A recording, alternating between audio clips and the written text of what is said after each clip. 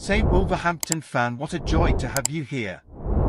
This is out now and I already bring it first hand for you, and if you want to stay into everything that happens on Wolves News TV, subscribe right now to always stay updated on Wolves. Done that? Let's go to the news. Connor Ronan, a midfielder for Wolves, is reportedly set to leave the team and join the MLS club Colorado Rapids.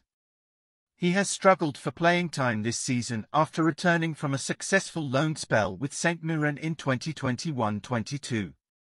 Despite impressing former manager Bruno Lage in pre-season, Ronan has not received any minutes under Lage or current manager Julen Lopetegui.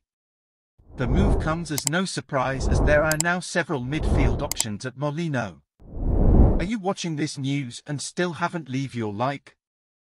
Already click on the little like button so that YouTube always recommends you the Wolves News TV news. Ronan has had several loan spells since joining the club in 2016 and has not been able to establish himself as a first-team option. It is believed that the move to the MLS is in the best interest for him as he turns 25 in March. Good Wolverhampton fan, what did you think of this? Did you expect this or not? Comment there your opinion. I would really like to know what you think about it.